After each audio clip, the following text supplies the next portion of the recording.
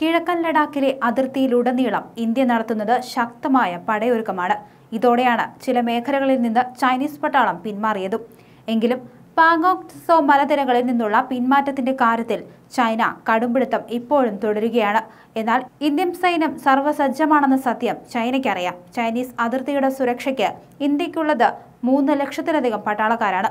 3588 kilometre വരുന്ന യഥാർത്ഥ നിയന്ത്രണ രേഖയുടെ ചുമതല വഹിക്കുന്ന വിവിധ കോറുകളിലെ അംഗങ്ങളുടെ എണ്ണമാണിത്.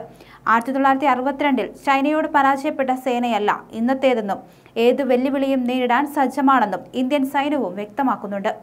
ഇതോടെ അതിർത്തി പ്രശ്നങ്ങളിൽ ചർച്ച പരാജയപ്പെട്ടാൽ ഇന്ത്യ തിരിച്ചടിക്കാനും തയ്യാറാണെന്ന സന്ദേശമാണ് നൽകുന്നത്. അതേസമയം തന്നെ ചൈനയ്ക്കൊപ്പം നിന്ന് ഇന്ത്യയെ തറപറ്റിക്കാൻ നോക്കിയതാണ് നേപ്പാൾ. ചൈനയ്ക്ക് ഇന്ത്യ കൊടുത്ത പണി ഇപ്പോൾ ഭയപ്പെടുത്തിയിരിക്കുകയാണ് നേപ്പാളിനെയും. കാര്യം മറ്റൊന്നുമല്ല, ഇന്ത്യയുടെ ഭാഗമായ സ്ഥലങ്ങൾ സ്വന്തം ഔദ്യോഗിക ഭൂപടത്തിലാക്കി ചിത്രീകരിച്ച വിഷയമായിരുന്നു ഇത്. ഇന്ത്യയുമായി ചർച്ചയ്ക്ക് തയ്യാറാണെന്നാണ് ഇപ്പോൾ നേപ്പാൾ അറിയിച്ചിരിക്കുന്നത്. ദേശീയ മാധ്യമത്തിന് നൽകിയ അഭിമുഖത്തിൽ വിദേശകാര്യമന്ത്രി പ്രദീപ് ഗ്വാവലിയാണ് ഇക്കാര്യം അറിയിച്ചത്. ഭൂപടത്തിന് പാർലമെന്റ് അംഗീകാരം നൽകിക്കഴിഞ്ഞാൽ അത് അന്തിമമാകും. എന്നാൽ ഇതുമായി ബന്ധപ്പെട്ട് ഇന്ത്യയുമായി ചർച്ചയ്ക്ക് തയ്യാറാണെന്നും അദ്ദേഹം അറിയിച്ചു.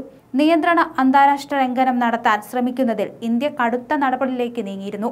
കൂടാതെ അതിർത്തിയിൽ 3 ലക്ഷത്തോളം സൈനികരെയാണ് വിന്യസിച്ചിരിക്കുന്നത്.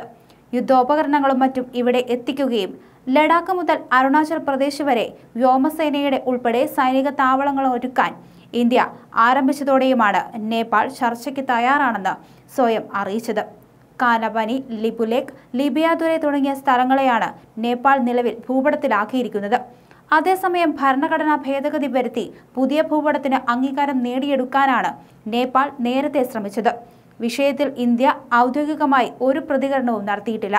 എന്നാൽ ചൈനയ്ക്കെതിരെ കടുത്ത നടപടികളിലേക്ക് നീങ്ങിയതോടെ നേപ്പാൾ ഇപ്പോൾ സ്വയം ചർച്ചയ്ക്കായി മുന്നോട്ട് വന്നിരിക്കുകയാണ്. ഇന്ത്യയുടെ അധീനതയിലുള്ള പ്രദേശങ്ങളിൽ ഇതിനു മുമ്പും നേപ്പാൾ അവകാശവാദം ഉന്നയിച്ചിരുന്നു.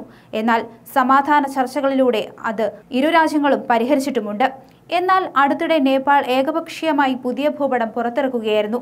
ഇതിന്റെ ആദ്യപടിയായി തർക്കപ്രദേശങ്ങളെ സ്വന്തം ഭൂപടത്തിൽ ഉൾക്കൊള്ളിക്കുകയും ഇതിനെ പാർലമെന്റിൽ അവതരിപ്പിച്ച് ഭരണഘടനാ ഭേദഗതി നടത്തിയെടുക്കാനുള്ള ശ്രമമാണ് നേപ്പാൾ കൈക്കൊണ്ടത്. എന്നാൽ വിഷയത്തിൽ ഇന്ത്യ മൗനം പാലിക്കുകയും നിയന്ത്രണ രേഖ കടന്നുകയറാനുള്ള ചൈനയുടെ ശ്രമത്തിനെതിരെ നടപടി യുദ്ധസജ്ജമായതോടെ നേപ്പാൾ സമാധാന ചർച്ചയ്ക്ക് തയ്യാറായി മുന്നോട്ട് വരികയായിരുന്നു. നേപ്പാളിന്റെ തീരുമാനം ശാശ്വതമാണ്. കാരണം ആ പ്രദേശങ്ങൾ നേപ്പാളിൻ്റെതാണ്. അതിൽ യാതൊരു അവ്യക്തതയുമില്ല. എന്നിരുന്നാലും ഏത് ഭാഗമാണ് നേപ്പാളുടേതെന്ന് തിരിച്ചറിയാൻ ഇന്ത്യയുമായി ധാരാളം ചർച്ചകൾ ആവശ്യമാണ്. പാർലമെന്റ് ഒരിക്കൽ പാസ്സാക്കുന്ന തീരുമാനം മാറ്റാൻ കഴിയില്ല. എന്നാൽ സംഭാഷണം പുനരാരംഭിക്കുന്നതിൽ തടസ്സമില്ലെന്നും അദ്ദേഹം കൂട്ടിച്ചേർത്തു.